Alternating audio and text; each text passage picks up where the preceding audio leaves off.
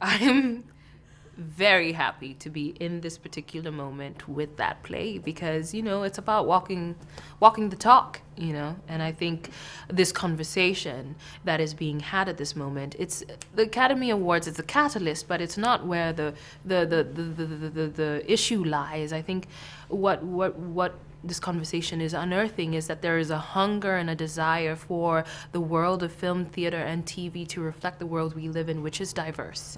And those are the venues in which we collectively dream. And so for those dreams to include us all means that we can change and adjust the way in which our future looks, you know?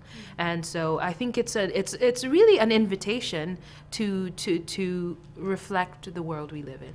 As human beings, we're storytellers. That's when we tell stories, and because at the end of the day, what we learn mainly from is emotion, and stories house emotion, and so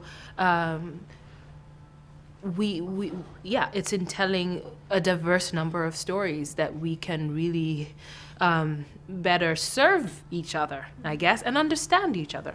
For the latest stories, be sure to visit eOnline and download the eOnline app. I actually had a question about the packages. Speaking of packages, yes. You're still cute. You're still cute. It's a lot of makeup, Yeah.